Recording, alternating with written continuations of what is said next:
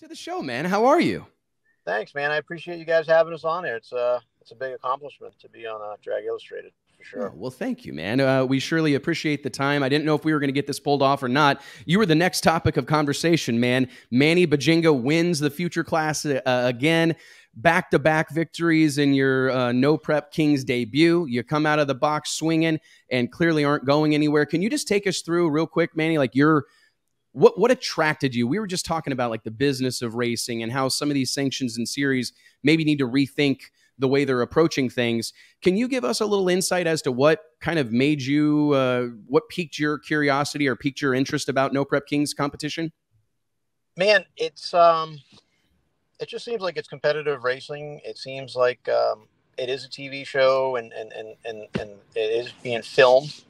So if you can put all that aside, there is a lot of good competitive racing. There's good people. There's camaraderie. There's drama. There's a flavor of things over there. So for us, it was just to try to go over there and beat the best, as they all claim on TV. So that's what we're trying to accomplish. What do you make of just the fanfare and the spectacle? You and I talked about how many autographs and T-shirts, and what was that experience like, being exposed to these big crowds? I mean, it's obviously nothing that you're completely unused to. I mean, you've been to plenty of lights out events, massive events down at South Georgia Motorsports Park. But what was your No Prep Kings initial experience like? So the initial, um, the initial No Prep Kings was a.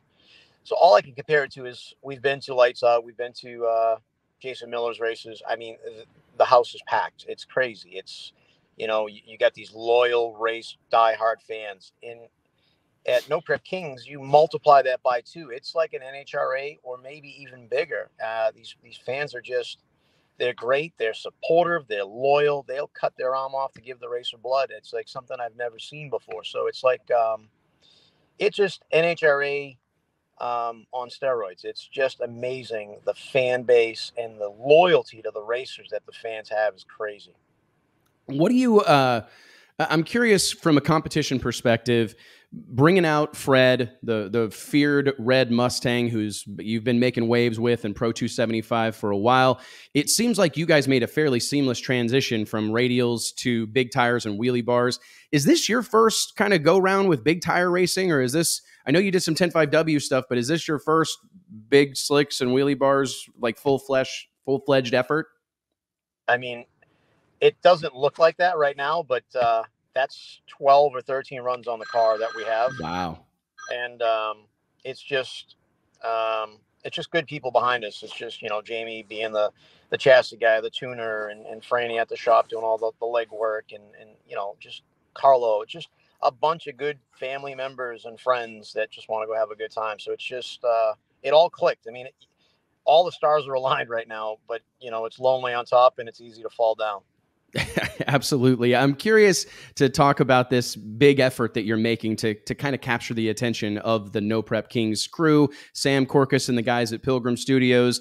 It was all over social media this last week when you had a flyover. There's a plane flying over pulling a banner that says Free Fred. You're sending 400 beach balls that say Free Fred out into the crowd. What's been the reaction to this? Do you think I mean, hey man, there's a lot of PR people that could take note here, take a lesson from Manny Bajinga and company, because you guys have really made your presence known almost overnight on and off the track. Well, I mean, as far as as far as the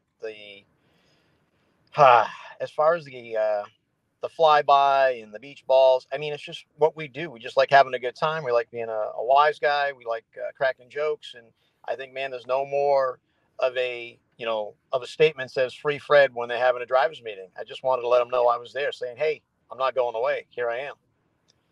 As What was the far, response from your fellow racers? I mean, did you get some evil eyes? I mean, be honest. Did you get some dirty I looks, mean, or do you think that they're going to be okay with it?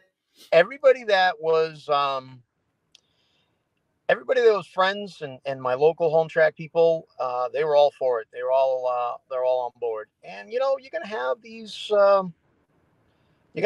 people that are a little on edge, feel a little threatened, but it's just Fred. It's just another red Mustang. We're just coming out to play. what is your long-term plan? I mean, is this something that you want to pursue being on the show? Would you welcome that opportunity to commit to that many races? Because one of the things that we've heard and discussed a lot here on the show has been how serious of a commitment No Prep Kings is. It's one thing to hop into a couple of races, but when you start doing 15 a season, oftentimes back to back on different coasts, is that something that interests you, or is that something that you would like to see Fred involved in? We would like to see Fred absolutely involved in it. I mean, the whole crew, the guys. I mean, we love it. It's fun. It's a good time. It's not hurry up, do 2 races, and go sit down for the rest of the day. This guy's calling that guy out. This guy wants to bet this guy for $200. I mean, the latest one is we got Odom. He approached us on racing, so we want to race him for 50 U daddies. So, do you know what a U daddy is, Wes? I don't know that I do, Manny. All right. So, an example. Say we beat Odom, and we say, they're in the middle of filming. Who's the best racer on the planet on this track right now? His answer is you, daddy. So if I can get 50 of those from him and then make him wear my crew shirt when I beat him, I think we've made our statement. So I want to bring JT in here real quick. He's my resident betting expert. Have you ever heard of this before? I love it. I've never heard of it, but I love it. 50 U daddies. That is a victory. Is this something you do a lot, Manny? Is that like a thing from up in your neck of the woods? I mean, it's actually a big thing in Louisiana. My buddy Carlo came up with, and man, it's worth more than $5 or $10 grand. It's just oh yeah. I'm putting it in my wallet today. Yes, I mean, that's a freaking keeper right there, man. I absolutely love it. Baddest racer on the planet right now, you daddy. That's what daddy. Oh, I absolutely love it. So tell me, what is the? I had a great question. Oh, what was it hard to swallow your? And I'm not. Was it hard to like swallow your pride and have to go participate in the futures class? Because that's one thing that I want to like publicly give you kudos for. We've given Paige Coughlin a lot of praise for acknowledging that she was going to go and dive into the futures category, because there's in the pro level racing ranks, there's a lot of people that I've had tell me like, oh man, I would go do that, but I'm not going to race my way in. I'm not going to go work my way up. I want to be in the invitational. And I think it's incredible that a team as accomplished as yours, Manny, was willing to say, hey, we'll go show up. We'll go hope we get in. We'll go hope that we get to be a part of this deal. I mean, kudos to you, but was that a tough decision to make? No, I mean, just our race schedule is so busy with the pro stuff and the radio stuff. And, it's just so busy, but now we actually had a chance. And like Jamie was saying, you can't win the lottery if you don't play the ticket. So we bought a ticket. We're going to these races, and no, we're committed, but it's not tough to swallow. If those are the rules, it's no different than, you can only have a 140 blower on the card. You can't show up with a 144. So you got to follow the rules. If that's his procedure, which seems to be that's Sam's procedure of, hey, we want to show you, we want to see that you have the commitment to go forward, then you got to follow the guy's rules. It's just simple as that. And, and there's nothing wrong with showing commitment. He runs a good ship over there. There's nothing, I'm not getting yelled at. So, I mean, I'm ahead of the game. Do you think was that a surprise at all, the organization? Because I think if you watch this stuff from afar, or if we even throw up one of these clips and you see a gazillion people gathered on the starting line, it's easy to think that this is a calamity, right? It's easy to think that this is a mess, but by all accounts, it's the exact opposite of that. So I'm gonna tell you this: it might be chaos, like you're seeing right now on the starting line, and people, and they're just there like talking and betting, and there's no like they're all watching what they're doing. They're all careful. They're all strategically placed. But at the end of the day, I can tell you, I've never rolled into any race and they've had a chalkboard there saying, hey, you guys pull over here on the left. You guys pull over here on the right. If you're not in lanes in 10 minutes after I call you and I text you, you're out. If the car makes the run, you're out. Don't come crying. So, I mean, they do have it 100%, no doubt. They have it very well organized, very well orchestrated. I mean, it is, you're on deck. Let's go. It's pretty professional. I'm very happy with that. Well, it's exciting to hear that, because we talked at the beginning of the show how No Prep Kings, it's been around. This is its 5th season, right? This is a series that's been in existence for quite a while, but it seems like only recently has it really gotten on the radar of the mainstream drag racing kind of fan base or whatever. I mean, we're talking about it alongside NHRA, PDRA, Midwest Drag Racing Series. I mean, it's part of the conversation now more so than ever, which is a very exciting thing. What has the reaction been to your fellow competitors? Are you feeling like it's a good thing?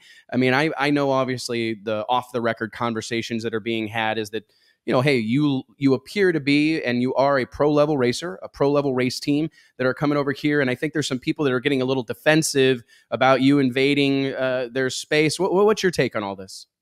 I mean, I think it's kind of funny, a pro level racer. Like, my father was a sheep herder back in Portugal. Like, there's no pro level in me. Like, we put in 100% effort. It's all heart. It's all, it's all drive. It's good people around me. It's, the pro level. I mean, unless I have pro sheep back in Portugal, there's nothing pro about me. I'm good at what we do. We have a great team, but and if people are having conversations behind the scene, that's just maybe they're a little intimidated, maybe they're a little threatened. They'll get over it.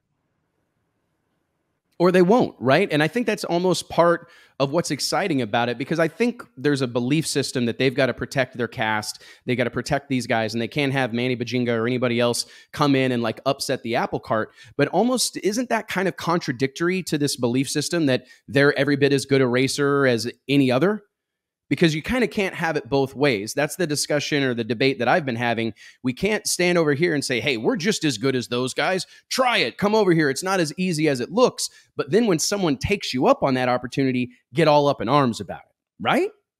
I agree with you. And I guess there's different levels to people wanting to get into the No Prep King. So there's levels of, hey, I want to be on TV. And I can see that. And I think that's why Sam kind of weeds them out and gets the loyalty thing, which I agree 100%. And then there's levels. Hey, I want to try to chase that 40 grand because it's a lot of money. I want to try to win that. So I understand that. And then there's a level like us. We just want to go race the best. If that's the best that there is, I want to put that on my belts, my notch on my belt, saying, hey, I beat the best there was. Let's go on to the next item. And that's my goal. It's not to be on TV. Like, we just want to win. We want to race. We want to gauge ourselves.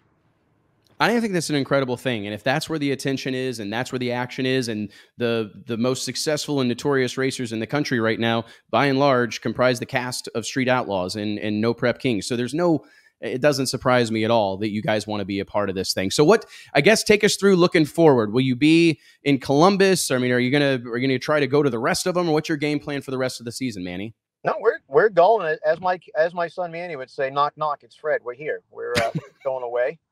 There can be negative people there on the starting line. They can be saying that, we'll never get in. That's fine. We'll roll the dice, but I'm not going away. I mean, we'll be there. Maybe we'll be in the futures for 15 years, but at the end of the day, I'm still going to be there. At some point, they're going to say, hey, come on in, or they'll just be short a cast member and they'll need me to fill in. I'll be fine. I just want to race the best guys there are out there. That's all there is to it. What has the feedback been like from your fellow radial tire racers? I mean, you've got a big following in that scene. Are you getting a lot of people cheering you on? Because it does, in some regards, feel like you're kind of flying a flag, right? You're a guy who's been closely associated with radial racing for a long time. Do you feel like you're representing that community by going out here and competing and winning in No Prep Kings? Do you feel like I'm flying the flag for the radial guys, so to speak? I mean, just to go out there and go win with a radial car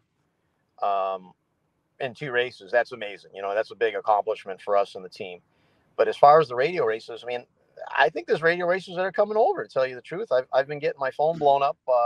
This is great. What do we got to do? So I really do think that you're going to have some radio racers come over and throw their hat in the ring and see what they can do, because it is fun. It's definitely fun. I mean, we are going to go back to radio racing with a car.